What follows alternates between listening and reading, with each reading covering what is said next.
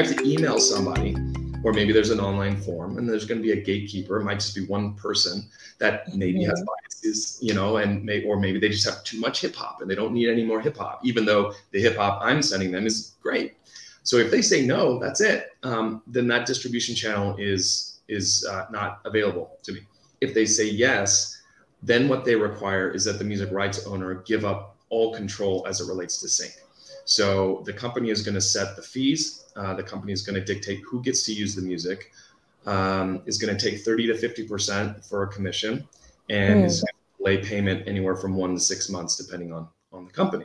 And then besides that, they dictate how the system grows over time. They dictate how maybe the language changes in the agreements and, you know, various other things that may or may not be beneficial to